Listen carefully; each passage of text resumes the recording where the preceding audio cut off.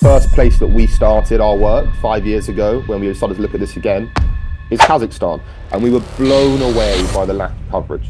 We are in a structural supply deficit of 50 odd million pounds. Just very quickly on SMRs, the reason they're a necessity is because you can't reach these nuclear ambitions by using traditional nuclear. The number one bottleneck in rolling these things out at scale is the lack of HALEU.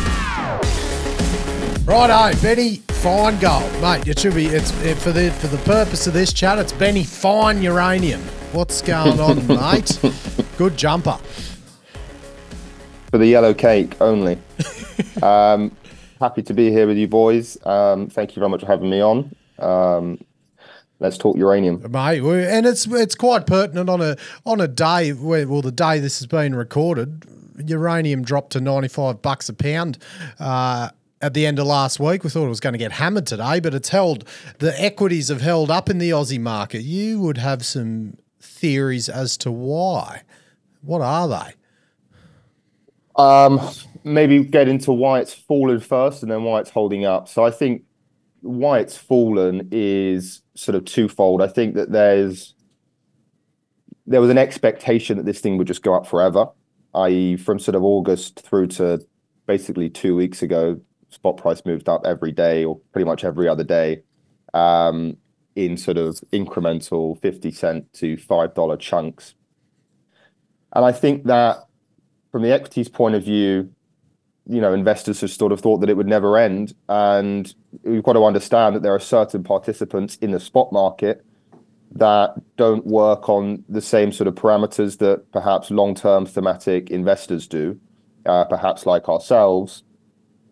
So traders, for example, looking for a quick buck or looking to take some profit off the table, but also understanding that producers like Cameco, Kazatomprom, especially the Cameco numbers, I think surprised the market. So that was the first sign. That was the first bit of decline, wasn't it? Because that, yeah, exactly. Off the forward-looking numbers, it was sort of the announcement that everyone wanted, but equities went down.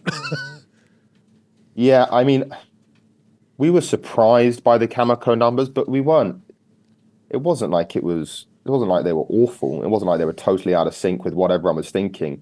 I think that, look, what surprised people is the spot purchase numbers for this year. So £2 million they said they were going to buy this year. There was a buy the next day. Don't know if it was them or not. But £2 million total spot market purchase for this year is incredibly optimistic in our view, based off the fact that they purchased, I think, £13 million last year. Whether they would be able to get access to the same volume in the spot market this year, I don't think is even possible. But given ongoing supply issues, production issues at their key assets, I don't see a way in which they could only buy £2 million, especially if further problems come out of their Kazakh JV at Inkai. So, and especially considering they've flagged nameplate for both MacArthur River and Cigar Lake starting now at 18 million pounds each. That's yeah, a lot has to go right by the sounds. Exactly, and I think that, you know, they've always done a good job, Cameco, on keeping investors calm even in the midst of a storm. And I think that we're in that storm at the moment. They're just trying to at least deliver as much good news as possible, as is their job to do. But I think that inevitably in the later half of the year, we're going to have to see some flex on that sort of optimism out of management. And then that's sort of without even, you know, I know we'll get into Kazakhstan and Kazakhstan a bit later on, but if we can just, quickly on spot, you know, we saw spot prices come back a bit off that news. My view and the Oceanwall view heading into this year was we were at sub 100. It was, if everything goes to plan, i.e. if Cameco ramp up to what they say they can, if Kazatomprom ramp up to what they say they can, which we always knew that they couldn't, I think the rest of the market did as well. All of these things go to plan, we're still at this $95 floor, about where we are now. Yeah. If we start to see further supply constraints, further production constraints like we have seen, we'll see prices move higher. Now we saw that, and you got to see the talk that uranium prices have to Kazakh production and to anything that comes out of Kazakhstan, as is, it's the first place that we started our work 5 years ago when we started to look at this again is Kazakhstan, and we were blown away by the lack of coverage, not only in Kazakhstan but of Kazatomprom as the world's largest producer. And so we thought, this is a country that produces 43% of global supply. No one's looking at it. So that could have maybe segues us into where we might go from here. And that is, we've got Kazatomprom numbers, the full 23 numbers on March the 15th. And for those uranium investors who are sat there at the moment, slightly bleeding out, thinking, right, why is Yellow Cake flat year to date? Well, the spot price is flat, number one. And number two, in terms of an upcoming catalyst, there is no better catalyst than Kazatomprom to move the uranium price. As we saw when they announced that initial production cut, they didn't even give a number, and the price moved up $5 overnight. So I think that for now, investors need to be focused on the fact that, again, there's people with shorter term time horizons on this, such as traders who can move the market. There's also there's been a bit of an overreaction, I think, from some of the utilities in terms of bidding down, but the long-term thesis remains as strong as we've ever seen it. So let's wait and see what happens in the next few weeks. And then you'd have Cameco numbers coming out, quarterly numbers coming in April as well. So there could be a lot of quick action. Exactly. And I think that, for example, something that the market's missed is that on a recent, I didn't actually realize this, but I was on a call with a large investment bank recently who are hosting Kazatomprom, and they've said that they've pushed their 2025 production numbers. They're not going to release them to the market until August now. Yeah, well. So that's a pretty good indication of someone that doesn't want to tell you the truth, doesn't want to tell you the truth now. They were meant to, I thought they were going to release those numbers in January, February, as they have done previously. They previously announced 2 years forward, or at least 18 months forward. We're going to get 4 months forward this year for 2025. Again, it's not surprising at all, because I think that, a lot of the work that I've done especially the last few months has been around the sulphuric acid problem, which we can definitely get into. And we think that March 15th will be quite revealing in terms of how sort of the significance of that issue in the overall production sort of landscape for Kazatomprom. That's my birthday. Might get a present there. Special day, Matty. But before we get into the sulphuric acid issues that they're facing, I'm keen to touch on the quotas that they have, that the government sets in Kazakhstan, and get a bit of insight into how you think about them. So they've produced like 20% below these quotas, which is a level they can, they're permitted to produce within for a number of years. And then they're looking to produce within 10% of that. How have they sort of historically matched up with that, and what's the sort of tie-in with the revolving door that they have at management at Kazatomprom? Whether the production issues are linked directly to the churn in management, I don't know. I mean, it's obviously going to have an impact, because if you're not meeting your targets, then management are obviously going to be the ones that bear the brunt of that. I think that a mistake that was made was guaranteeing, or at least telling the market quite early on, that they were going to go from 20 to 10, as if it was just a click of the fingers, like, well, just go from 20 to 10. And it was an assumption from them that issues that they were having at the time, although not as severe, around sulphuric acid shortages and an element of resource depletion, but I don't really, I don't think that holds as much weight as other arguments, that they could just, click their fingers and go to 10% below nameplate. This was also at a time when the Budanovskoye mine had, a lot of news had come out around the Budanovskoye mine, and, a lot of this is sort of speculation around this sort of, the sale of Budanovskoye to some Russian oligarchs, and whether that was, a massive part or at least played its part in the first batch of management leaving Kazakhstan. And I'd sort of like, I personally like to sort of stay clear of that, because I think that there's enough reason to look at Kazakhstan and say, right, these are the issues, without having to sort of speculate. But I think that the way that we're looking at it now is the big mistake was the 2025 production numbers were just massive. And it was so obvious to investors looking at any of their financials, really, that the level of capex required to get even close to these 2025 production numbers was just not there. It wasn't in their financial statements, and it would have been blaringly obvious. And this sort of, comes at a time when, we hadn't looked into the sulphuric acid problem in as much detail until the sort of start at the end of last year, beginning of this year. But it's coming at a time when Kazakhstan had previously announced a 1.5 million ton per annum shortage of sulphuric acid.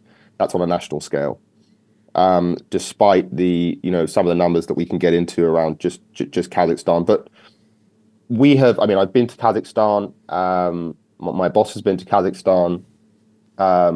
We've spent a good amount of time with Kazakhstan management, with the our new energy team as well, the sort of Kazakh Uranium Fund. And there is some world-class management there, for sure. It's just there has been some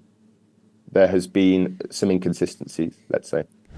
Right, quick break from Benny Finegold, listeners, because tell you what, boys, if this thesis is true, these U companies, they're going to have to get on the bloody InvestorHub and engage these uranium shareholders. Holy snap and duck shit, this could get hectic. You need to be on the front foot. Mate, uranium shareholders, there are lots of them, and the companies need to be able to be speaking to them in the best, most efficient way possible. Mate, the questions are going to be just flying in, mate. As an MD or CEO, bloody put those uranium retail shareholders in your pocket.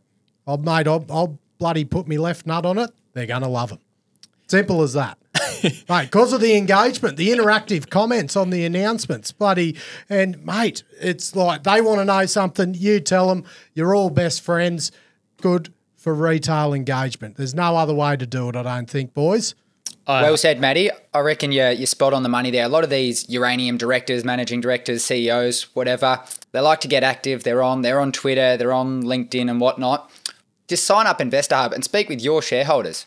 Easy as that. You can even flood their mailboxes with uranium email campaigns. Unparalleled investor analytics. It's just bloody just be a good CEO and MD and be an InvestorHub CEO or MD. Simple as that. We talk about it with Benny, but we talk about other hedge funds buying and selling. What are they doing?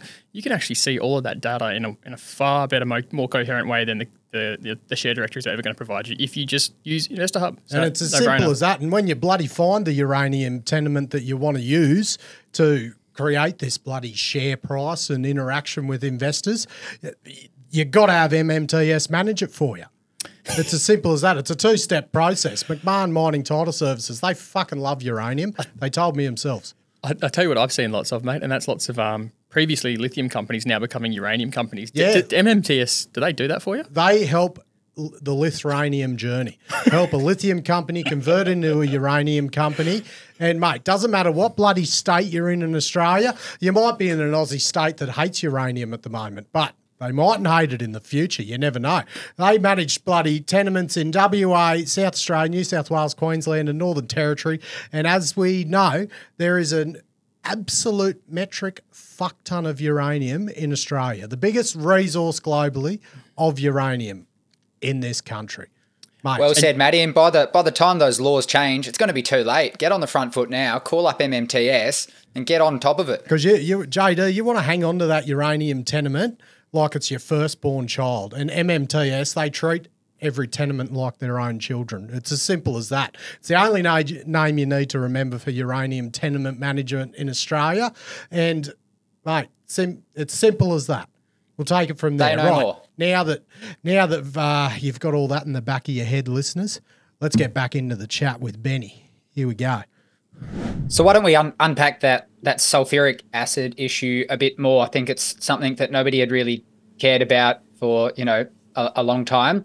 And now all of a sudden, all we're hearing about in the uranium world from the bulls is there's this massive shortage. Can you give us a bit of background. I even now find it hard to actually find good information on what's actually going on. Where do they source it from? Why is the problem?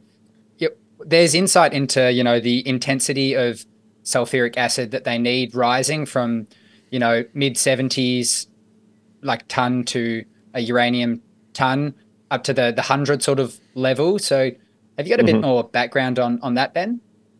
Sure. Yeah, we can go through it. So again, I mean, your listeners and you guys are aware how much sulfuric acid is required for ISL mining. It's used as a reagent, obviously, for uranium ore solution being injected into the mine. Increasing the production of uranium mining in Kazakhstan is heavily dependent on increasing the use of sulfuric acid.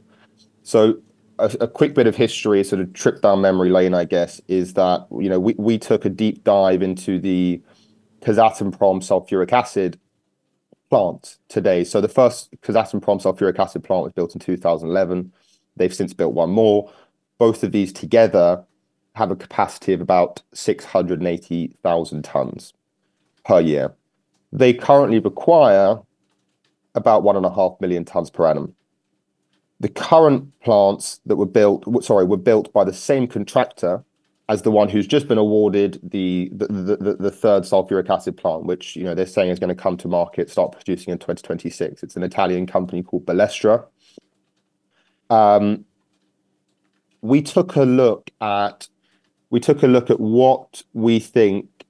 How long it took for the first sulfuric acid facility from giving the contract to producing at full scale. It's called the Stepnogorsk sulfuric acid facility. It took 6 years from the contract being awarded to full ramp up. So if we take, I think it was 22nd of January this year was when the third sulfuric acid contract was awarded to Balestra. So if we take that as day one and plus 6, now let's say that given the necessity for sulfuric acid today at Kazatomprom, that they can ramp up this, they can maybe take a couple of years off the previous timeline for ramping up the production of sulfuric acid. So that's 4 years from now. So we think that the 2026 full ramp up number is incredibly optimistic. Now, we are not, and I really say this, we are not experts in the construction of sulfuric acid plants, but we can take a pretty good guess when it's the same contractor as the previous sulfuric acid plant, and we can apply a 30% discount in terms of a timeline because of the necessity that is obviously apparent in the market today. So even if they complete this by 2026, they'll need a ramp up. They'll need it to ramp up, which takes about 2 years. It's not that dissimilar to sort of a uranium mine. So in our view, it's highly unlikely that they will be at full operation by 2026. In terms of Kazatomprom and their annual requirements, as I said, they currently require about 1.5 million tons per annum. They have a shortfall of, let's say, 750,000 tons. And in their 2022 annual report, they highlighted that the Republic of Kazakhstan expects a deficit of about 1.5 million tons per annum by 2025. Why is this important? This is important because there are sort of two companies that compete for sulfuric acid on a sovereign national scale, Kazatomprom and a company called Kazphosphate. Kazphosphate are one of the largest fertilizer producers in Central Asia. They're one of the largest suppliers of fertilizer to mainland Europe as well. So given the relative sort of necessity of the agricultural industry versus the uranium industry, there is a national mandate or a government mandate, which basically means that Kazphosphate have got priority on delivery, or have got priority if there is a shortage, which there is, on the sulfuric acid coming out of Kazakhstan. I think it's really interesting, the dynamics there and the competition for it internally. I think to an outsider, it's hard to believe that there is just a shortage that can't be met by higher prices. Like, why can't you just import a bunch of sulfuric acid and that solves the production issue, especially if the economics make sense to produce more? What's the constraint around just importing sulfuric acid? So sulfuric acid, much like sort of, we're well covered in our uranium transport work. Sulphuric acid is categorized as a Class 8 material, given its toxic and corrosive attributes. What this means is it results in a mass amount of bureaucracy in terms of safety protocols, logistical protocols, and the economically viable transportation methods for its import. So historically, they had operated at, as we've said, 750,000 tons per annum shortfall, but they've been able to import this from Russia, China, and Uzbekistan. Supply out of Russia has become really difficult because some of the reagents that Russia need to produce sulfuric acid are now sanctioned. So the Russian supply problem for sulfuric acid is primarily due to sanctions. Uzbekistan, who are, well documented as looking at ramping up their uranium production, are suffering a very similar sort of sulfuric acid shortfall to Kazakhstan. And then China, as we're well aware, is sort of not only having their own sulfuric acid problems in terms of they're trying to trying to expand their own agricultural industry, but they are also sort of they're not really in export mode for this kind of things, especially for things that are strategically important around uranium. But essentially, countries where Kazakhstan had relied on sulfuric acid prior to, let's say, 2022, they're just not as reliable sources of supply as they once were. Sanctions being, playing a part, but also, as Uzbekistan looking to ramp up their own production as well. In terms of transport, as we mentioned, it's categorized as Class 8, but also you can't really fly it because it's so heavy. So, an interesting statistic is that a freight plane can carry 50 to 100 tons. So, if you put that into numbers for sulfuric acid, it works out at about $6,500 worth of sulfuric acid per flight. So it's just not economically viable to fly it either. For example, Kazatomprom today pays $66 per ton. It's $99 million a year is the current cost to Kazatomprom. It was 12% of their production costs in 2022. A number that we'll be looking at on March 15th is what this number is for 2023, or what this number was for 2023. We expect it to be a lot higher. So you talked about the balance between the fertilizer industry and the uranium industry, but then if you go into the uranium, or like Kazatomprom specifically, if they've got like this fixed amount that they're short on, how do they then balance where and how much of it's used for the Russian interest in it and what uranium actually goes to China? Who's got the power there? It's a good question, and it's one that we sort of toss and turn on. I think that, we view, in terms of priorities, we view Russia and China in quite a similar bracket, and then the West in a completely opposite bracket. So the obligations, we believe, for Kazatomprom are going to be to China and Russia, and then the Western utilities pretty equally. Yeah, pretty equally. I mean, in terms of contracts, China dwarf that of Russia in terms of the size of these contracts. Also, Russia have got huge influence on the ground in Kazakhstan in terms of the assets that they own. China don't have nearly as many JVs in terms of pounds in the ground in Kazakhstan as Russia do. Our view is that if you look at it like this, look at it as Kazakhstan have got contractual obligations in China, Russia, Europe, and US. Europe and the US come below in terms of not only volume, but if there was a decision to be made, i.e. the 2024 numbers had to be met to meet their contractual obligations. That was their words, right? As in, we have to ramp up in order to meet our contractual obligations. They've had to, they've fallen short of that. They're going to fall short of that this year to the tune of about 15 to 20%. Someone's going to have to bear the brunt of that. Now, is it a yellow cake contract? Probably not, because it's about £1 million at today's prices. It's not hugely significant.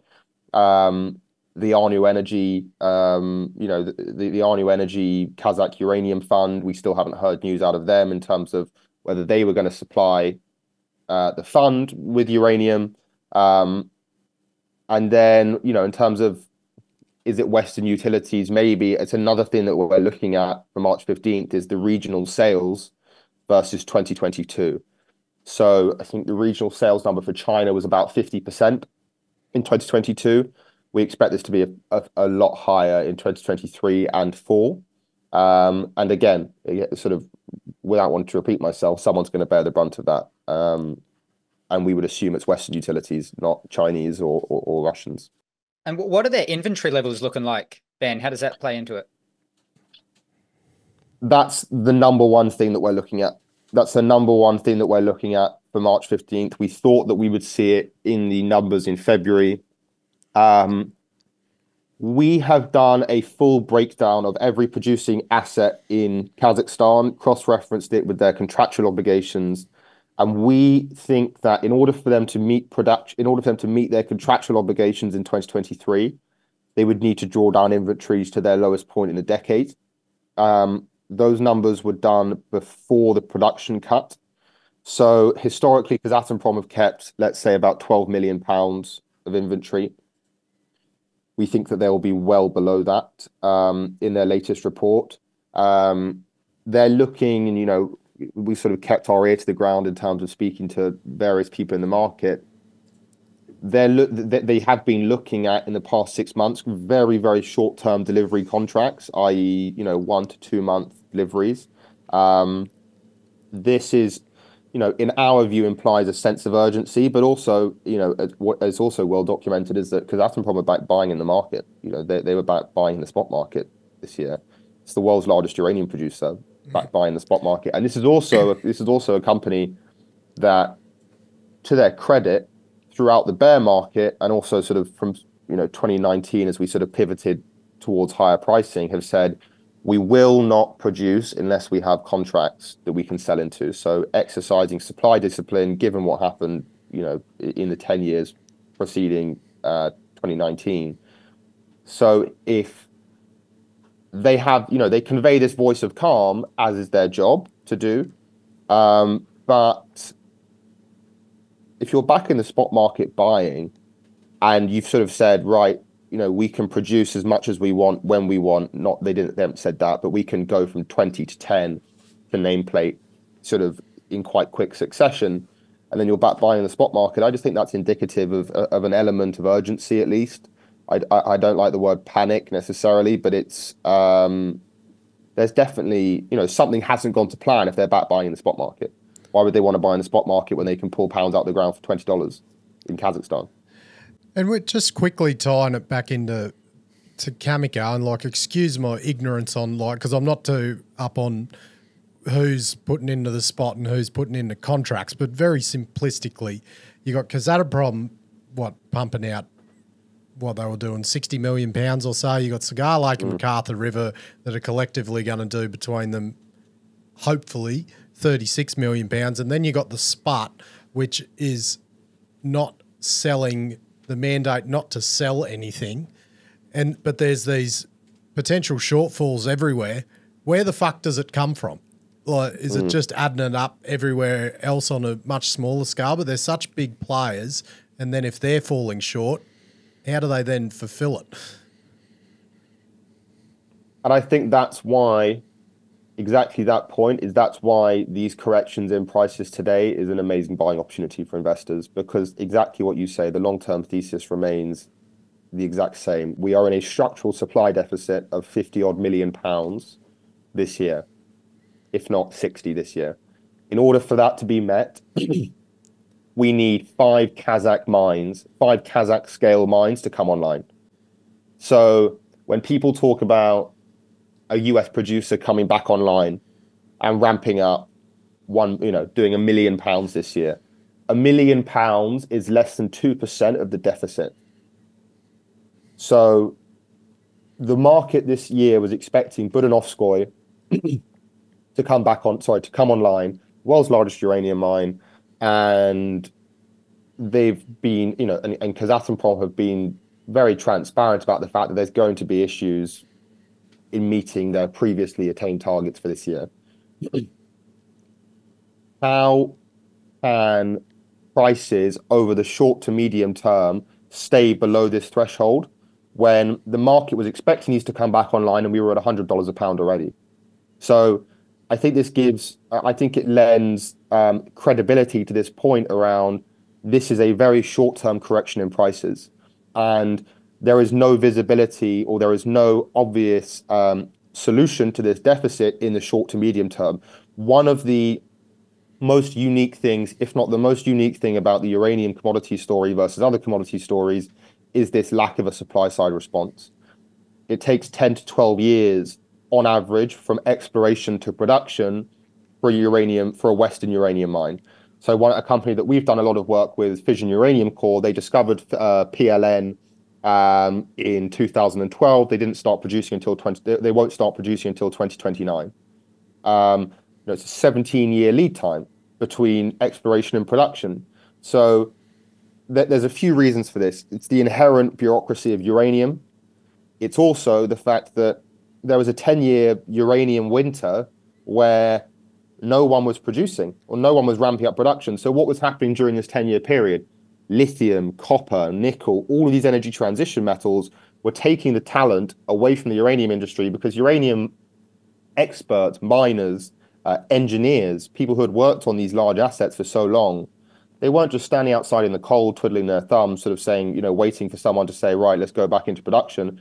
They were going to get paid more money to go and work on a new, exciting copper mine somewhere else, probably somewhere slightly more luxurious in the Athabasca Basin.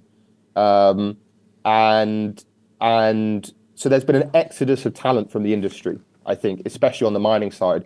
And it's a key bottleneck that we're looking at in terms of ramping up production is there's not the expertise to start ramping up production in the Western uranium mines. Again, this sort of like click of a finger that might happen in other commodity stories. It's just not there in uranium. And it's what makes this, it's what's going to exaggerate this supply deficit, we think, over the next 5 years. Ben, I'm keen to ask a little bit about some of the participants in the spot market. When I listened to the Cameco latest Cameco call, it was interesting to appreciate how the incentive for Cameco in a lot of ways is actually not to sell very much into the spot market themselves, because then obviously price goes higher and it allows them to capture forward contracts with a much higher floor price, which is where they'll kind of benefit in the long run. And I imagine that same dynamic is the case for Kazatomprom in some ways. There is in some ways a bit of an incentive to constrain the amount that you are selling to the spot market, which is hence why the dynamics of the spot market are such that not many of these big producers are actually transacting it all too much. But one market participant that has been transacting in the spot market a fair bit is that of hedge funds. What kind of work have you done on understanding the hedge fund participants in the spot market, and what type of market participants are they? Hedge funds were the apex predator in the previous bull market, and we saw prices move higher, but it was hedge funds that really squeezed the price in 2007. The prices were up 4 and a bit times, but they really, they were the cause of the spike. Today, the role that hedge funds are playing is a lot more prominent than in previous years. So we estimate, and again, having spoken to sort of industry participants who have been doing this a lot longer than I have, that 40 to 50 hedge funds have got physical uranium physical uranium licenses. These hedge funds will have volumes of a couple of £100,000 up to, single-digit million pounds. We think that the hedge fund that's got the most uranium is probably a little bit shy of £10 million. So they are not to be discounted at all. But let's say that the total hedge fund inventory as such is 20 to 30 million pounds. And to your point, hedge funds operate quarter to quarter. They don't operate on a long-term thematic, buy and hold. They've seen prices rise up, 5 times from the lows. They're going to take some off the table because they have, investors to answer to on a quarterly basis.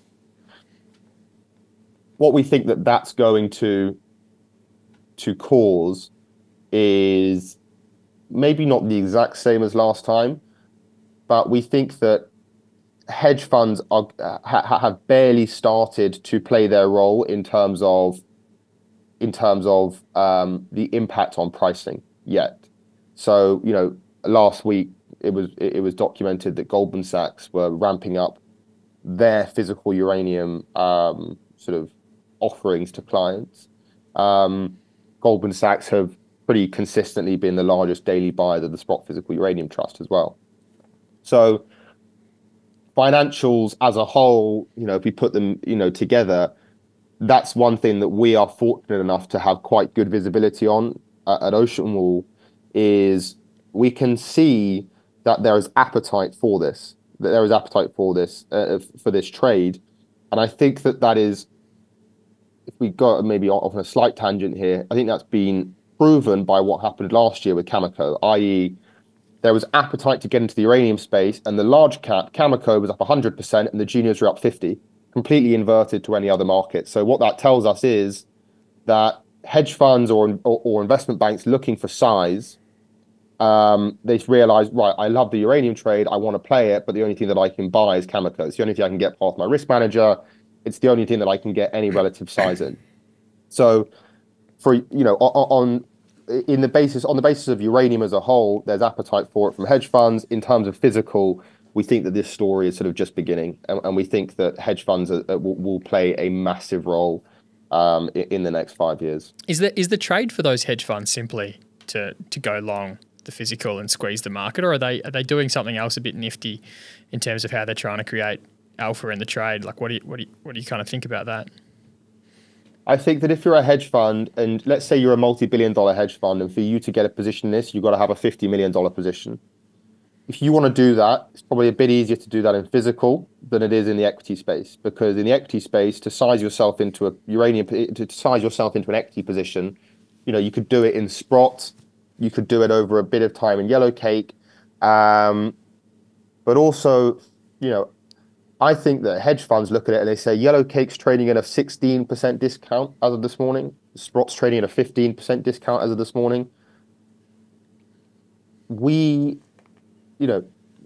things have been at discounts 90% of the time they've been trading. The argument that maybe we used to have was these things are trading at a 15% discount. It's really, really cheap access to pounds. And that is true in the scenario of which Yellowcake gets bought, or Sprott gets bought, or they have to release their pounds, because you get your 20%, profit on the day that these things get sold. I think that hedge funds looking at it now just say, I can buy and own this thing. If I have a long-term view this thing's going to go up, then I'd rather just own it than have my equity sat at a 20% discount or a 15% discount. That's what surprised us, I think, is the extent of these discounts, given the fact that we believe, and I'm sure you guys and a lot of your listeners believe, that uranium should trade at a premium if you are bullish on the long-term price. Ben, you've done a bunch of fascinating work as well on how uranium gets out of Kazakhstan, so sort of circling back to Kazatomprom, and you've pointed out the previous route was most commonly through St. Petersburg, but now there's this Caspian route, which has really begun to dominate given the sanctions and everything we've seen. But this has obviously had a significant impact on the cost, and both logistically, I think, sort of going back to your point on sulphuric acid, it's just a whole lot harder.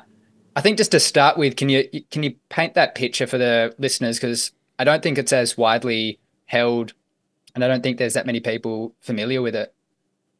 Sure.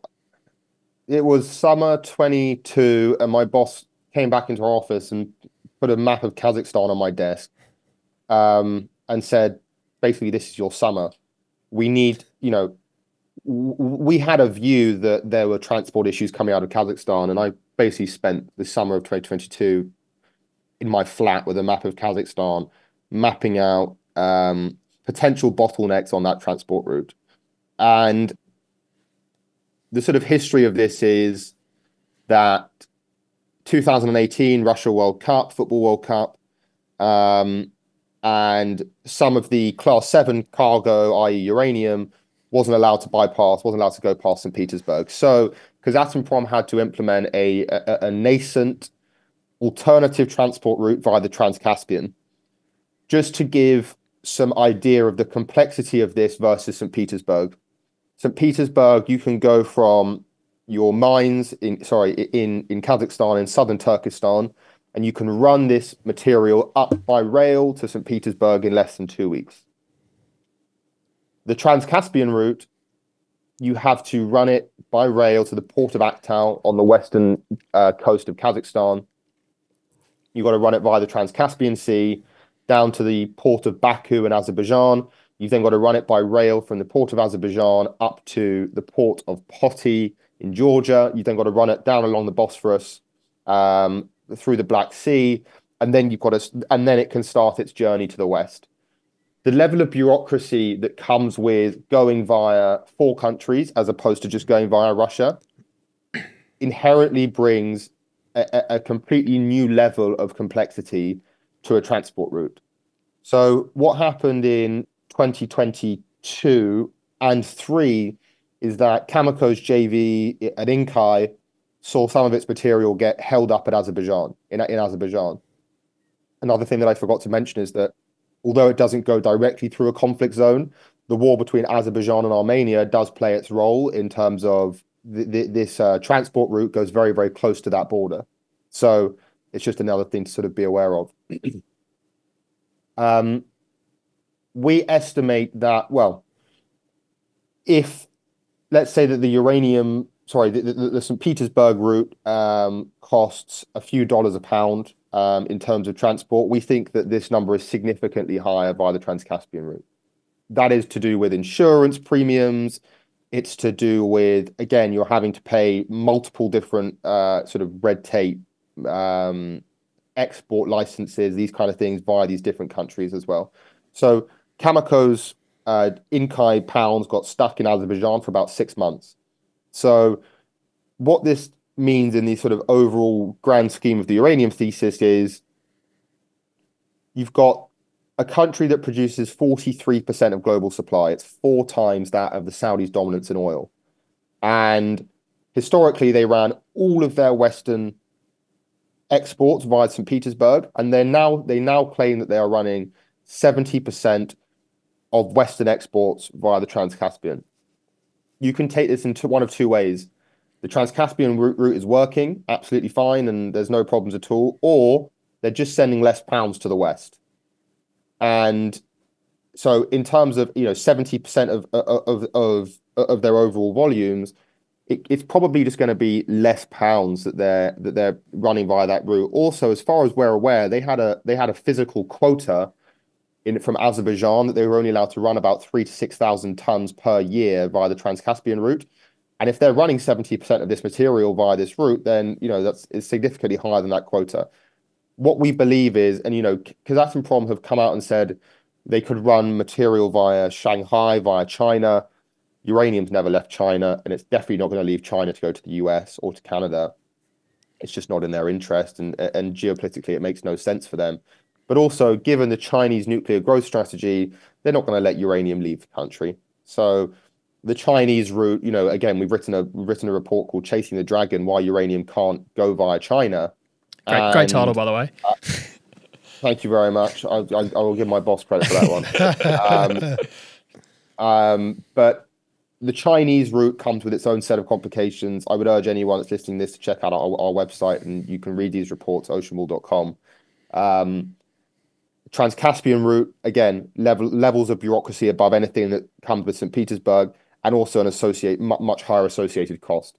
So we think this is a key bottleneck that investors don't necessarily, look at in enough detail. And what about expanding onto the enrichment side with there's still pending to go through the Senate, is it? The US ban of importing enriched uranium from Russia.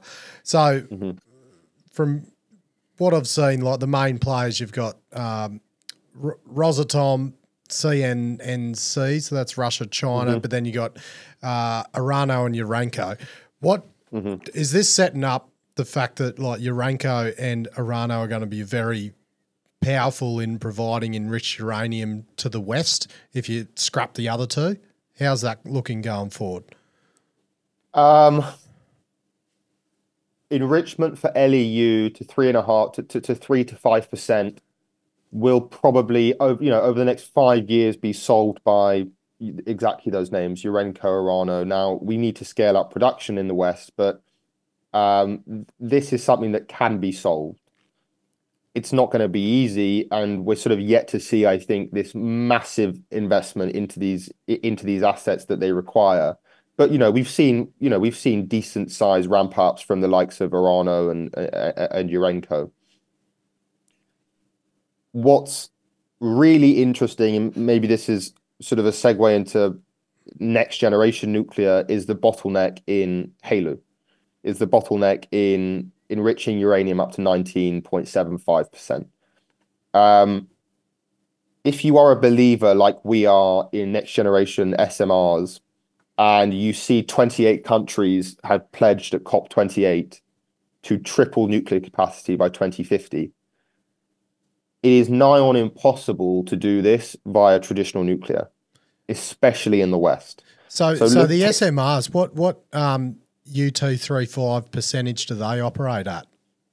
Between 10, some SMRs, few SMRs require LEU. Most SMRs, about 85 to 90% of approved designs require HALEU, which is between 10 to 19.75%. And how long does that add on to the enrichment time? At the moment, it's pretty much impossible to get this material at commercial volume. So the only commercial supply of HALEU is currently in Russia. Yeah. We've done a lot of work on this space, particularly looking at a company called ASP Isotopes. Obviously, by extension, looking at Centrus and Silex as well. The current numbers around this are that from 2024, we're going to require, just for the development stage of these reactors, about 5 tons per annum of HALEU. Centrus Energy is the only current commercial Western supplier of HALEU. And when I say commercial, they'll produce about 900 kilograms. So about less than 20% of what's currently required.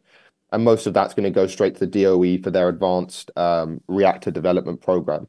So if you're a Western SMR, company like TerraPower, Bill Gates' TerraPower, for example, they've delayed the startup of their reactor by 2 years because they can't access the fuel that they need.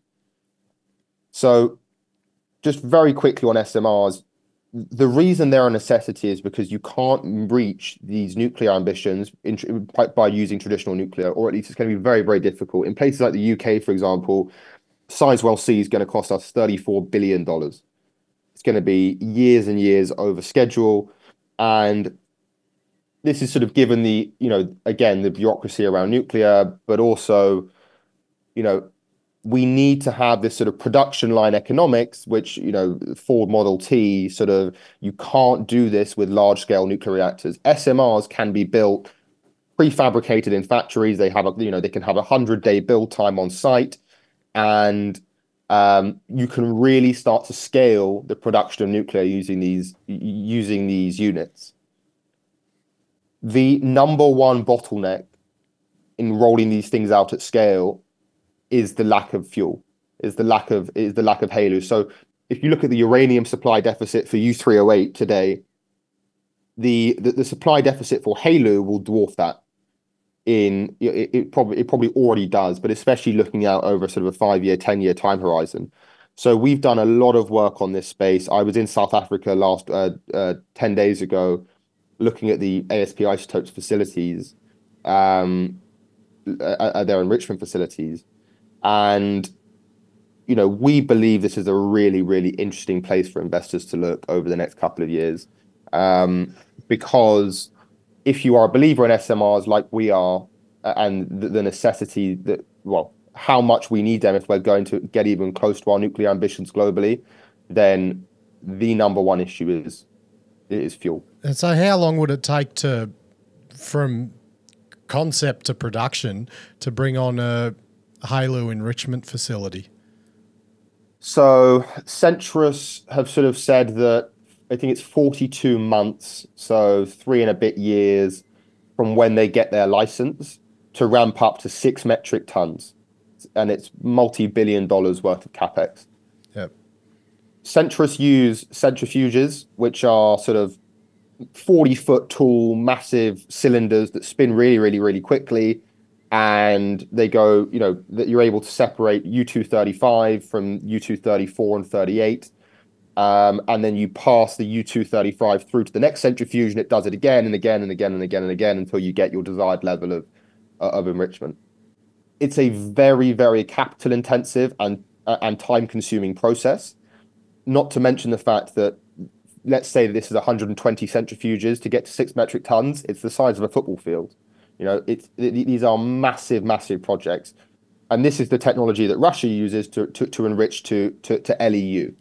So really, really, really useful technology for enriching to 3 to 5%, but incredibly difficult for enriching to 19.75%, just given the extra level of energy usage, but also land footprint, capex, etc. ASP Isotopes, on the other hand, they think that they are able to start building a plant, from starting to build a plant to ramping up production in about 2 years. And they can do this for less than $100 million per unit. So let's say that it's at least, at a minimum, a tenth of the cost of using centrifuges, but also being able to ramp up production, and it's on a much, much, much smaller scale.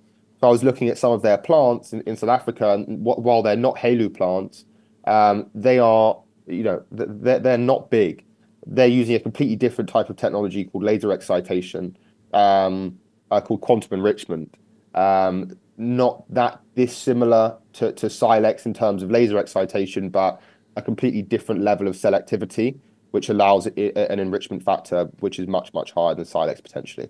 So are they doing the conversion in those facilities as well, the fluoride conversion, or that's done separately before it gets to them?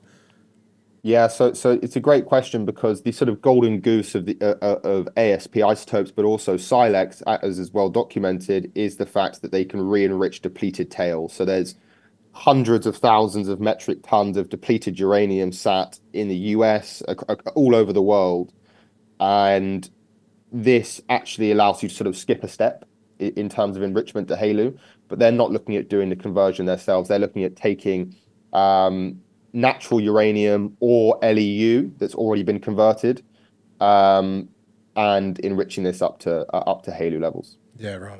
Yep. Ben, I want to take a different tack. You mentioned China before, and you've put some numbers toward the potential impact. A lot of people have spoken about, what they can do, but you've actually put some numbers toward how many pounds they could suck out of the market over, I think you said, till 2035, talking about in the vicinity of £1 billion. So, I mean, I've got heaps of questions in and around this, but first of all, what's your sort of conviction in this thinking? Let's say that China is sat on 300 to 400 million pounds today. The £1 billion procurement strategy for China sort of gives you some idea of the scale of their nuclear ramp up, as opposed to just looking at it and saying, "Oh my word, that's a lot of uranium." Yes, it is, but it also gives you some idea of how ambitious their nuclear growth strategy is. China have always been very good at procuring for the future, and they've always been very good at positioning themselves to ensure that they don't feel the brunt of maybe external market forces or panic in the market in certain commodities. We've seen it in rare earths, we've seen it in lithium. They're just ahead of the curve on these things. They tend to be very ahead of the curve on these things. And it's also testament to the fact that they sort of do what they say they're going to do. and they said that they're going to ramp up. They're gonna build 150 new reactors in China. They're just gonna go and build a nuclear power plant where they say they are. They don't have to go through this sort of level of sort of bureaucracy, and they can just go out and do it. So they're doing the exact same thing with uranium procurement. The strongest market signal of this is the Alashankou uranium bonded warehouse on the Kazakh-Chinese border. It's just a warehouse designed to store a lot of uranium. And these contracts between Kazakhstan and China are just on a scale that we haven't really seen before in the uranium market. They are just taking whatever they can, and they are strategic, and they're positioned. I mean, in terms of geography, they're just positioned in the best possible place. They share a border with the world's largest producer.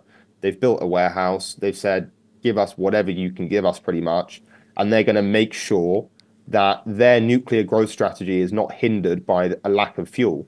Now, a million things can go wrong in building a nuclear facility. They're getting pretty good at it. I think there's sort of just shy of 20 under construction in China at the moment, which is, unheard of, especially coming from the UK, where it's like we can't get anything done in less than 20 years in terms of nuclear. This strategy as well, right, of producing 1/3 themselves, sourcing 1/3 off the spot market, and the other third contracted, I believe. Is that something you think is pretty plausible? Yeah, so I think it's a third domestically, a third from their own JVs, and then a third, right, and then a third imported. I think that, especially with their presence in Africa as well, that they're going to be fine in terms of procuring uranium. A question that I get asked quite a lot is, in terms of risks to the trade, this is obviously the largest quantum of volume sat anywhere in the world. So, I get asked, what happens if China flood the market with uranium? Why on earth would they do that? I mean, they have been so clear about their ambitions for rolling out nuclear in the country. It's just not in their interest whatsoever. Now, the more interesting question there is, what is the flex in their Kazakh contracts? So again, what we've spoken about over the last sort of hour has been Kazakhstan and the important role that they play in the global uranium nuclear fuel cycle. Will China allow Kazakhstan or Kazatomprom to flex down on those contracts? Again, we've just got to take it as we see it, and realize that it's just not it's not the way that they do things. It's not the way they do things. They are greedy is a harsh way of saying it. I think that they're just convicted. They know what they need to do, and as I say, they're not going to let a lack of fuel hinder their nuclear rollout strategy. And they're really, in line with building out all these facilities, building the expertise that we've sort of forgotten in part in the West. And there's this notion that they're going to, build this nuclear expertise in terms of actually building the reactors and so on, and get to the level where they can, lend it out, in a sense, build it in Western countries, and whatever the sort of arrangements end up being, whether Western countries, pay for the energy and so on. Is this a theory that you've given much weight to? Sorry, whether China will end up building reactors in places like, the US, Australia, these sorts of things, because we might just not know how we'll get to the point in the West. Just like lithium. Yeah, I mean, China are not going to build nuclear reactors in the US. Again, a report that I wrote last summer was Russia's sort of stranglehold on global nuclear markets. And I don't think that anyone can deny Russia's presence in terms of reactor construction, and also, how this is going to increase over the next few decades. Obviously, again, not in the US. But China, I mean, they've just got enough going on at home. maybe, I guess the question is, once they've once they've rolled out their nuclear strategy, I mean, it's going to take them 10 years, 15 years to do so anyways. Are they going to apply that same sort of production line economics to other countries? I don't really think so. I don't think so. I mean, they don't have a huge presence in terms of on a global scale in terms of reactor construction. What's been really interesting for us is looking at sort of Westinghouse versus Rosatom and the role that Westinghouse will play, or the increasing role that Westinghouse will play in replacing Rosatom in the global nuclear sort of landscape, whether it's fuel or reactor construction or care and maintenance work. But again, I would urge anyone listening to this to read the report that we wrote on Russia last summer. It really gives you some idea as to the scale of this grip that Russia have in the global nuclear market, not just in fuel. Rosatom are, because of how long these projects take, let's say you're Rosatom and you build a nuclear power plant in Bangladesh or in Turkey, you're there for 60 to 80 years. Rosatom makes sure that they're the only ones that know these reactors inside and out. They're the only ones that can provide care and maintenance. They're the only ones that can provide fuel services. They make themselves strategically imperative to the countries in which they build. So Turkey, for example, they are financing the entire construction of their 4 units there. They've said, let us build it. And then, that's Russia's foothold in Turkey now for the next 60, 80, 100 years. The beauty of nuclear power is that it's for the long term, and these are not short-term projects. You're not building a wind farm and then, going elsewhere or a solar farm and going elsewhere and doing the next project. It's like these things require ongoing care and maintenance for decades at a time. Thanks for telling me how to pronounce Rosata correctly. Yeah, I completely agree. And that angle with Rosatom and Turkey is kind of what I've got in mind. The US would be an extreme example for the Chinese to go into, but they've got this Belt and Road Initiative, and they've not been afraid in the past to go and build infrastructure and various things across Africa and across the world. So yeah, and just to round out the conversation, Ben, I was curious to hear on contracts. We've spoken about spot, long-term contracts, and there's this influence that price ceilings and price floors have played over the last 12 or 13 years since the incident in Japan. Are there lessons that these utilities have learnt from how they, those pricing deals were structured that you think are starting to change, and how these contracts are being priced going forward? I think that the lesson that they've learned is the importance of thinking long term. And I say that they've learned that in terms of that they're paying the price for that now. The fact that they weren't thinking long term during the bear market, i.e. they weren't sucking up as much uranium as possible. Because we're now in a position where we are 5 years into prices turning off a floor of $17, and utilities still seem to be very short pounds, particularly US utilities. Now, Europeans are not in a dissimilar position, but I think that, again, I think something that investors need to focus on is this difference between spot and term pricing. I mean, we saw an RFP come out it's a 14-year contract. Utilities are starting to look into the future now for the first time.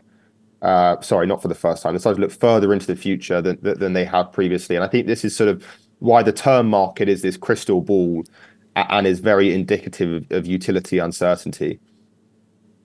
Last year was, sort of replacement rate contracting for the first time in a decade.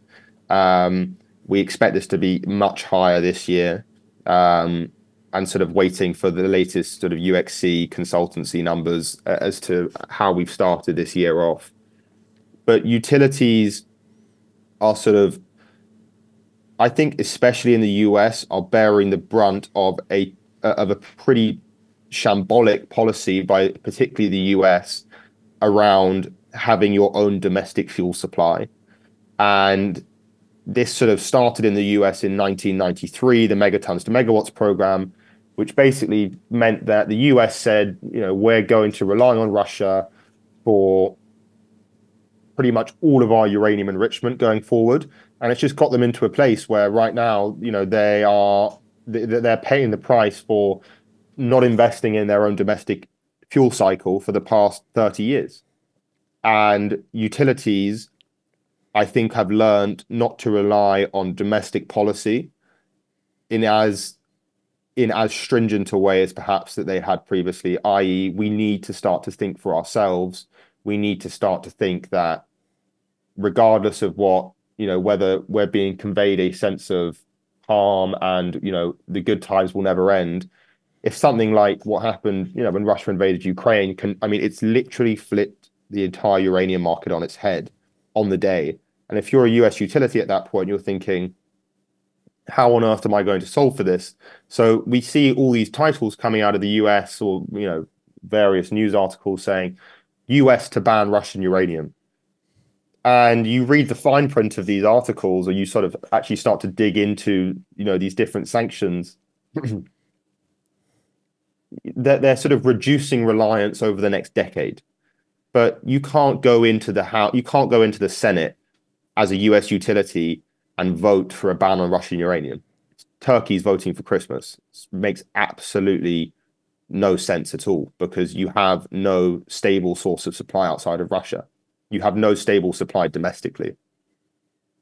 So they're learning this lesson the hard way. And I think that going forward, at least, that's what might have changed in the mentality of utilities.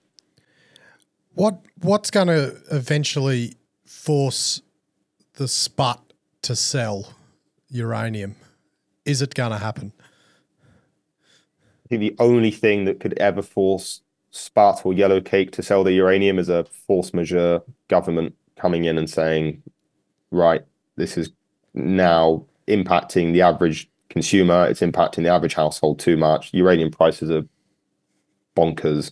The cost of nuclear is now significantly higher. Give us your uranium.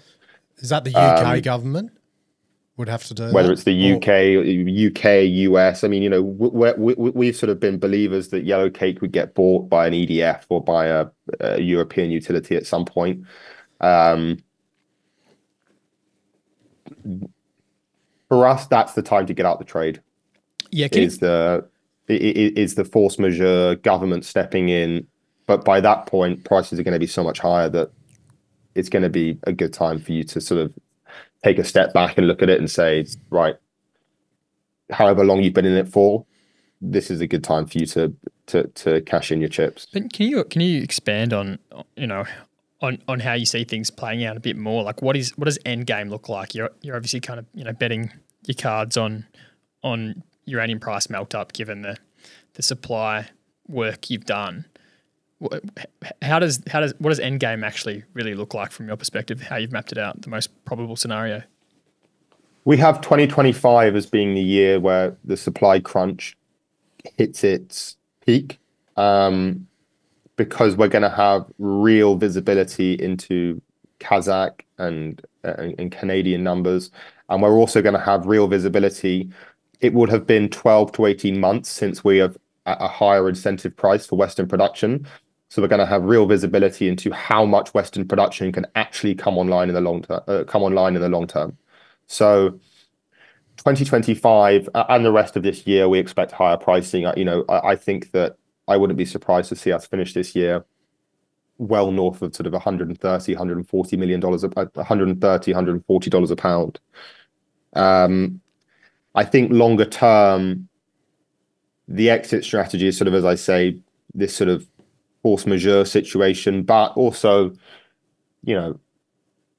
everyone has their price at which they're willing to cash in their chips. For us, we don't necessarily want to put a price on it, but we're fortunate enough at Oceanwall that we've sort of, we've got our ear to the ground on, we've got our sort of fingers on the pulse of this market. And I think there's going to be a point at which a government intervention or a supply side response, but a very, very slow one. So when we start to see the early embers of a supply side response, i.e.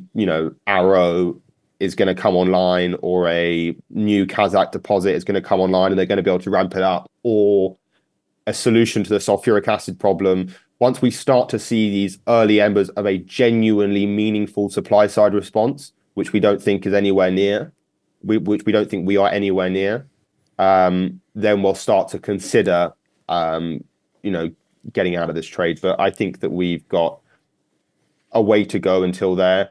But also, a sort of final thing on that is that we should be in a sustained higher pricing environment for a long time here, given the fact, the reason that we are in this trade is a fundamental belief in nuclear power and the growth of nuclear power. That's not going anywhere anytime soon. And uranium prices should be higher for longer. The question is how high for how long? And that's going to completely depend on Kazakhstan's ability to ramp up, and whether resource depletion starts to play more of a factor. Or you got 5 years or so up your sleeve for Arrow, I'd say.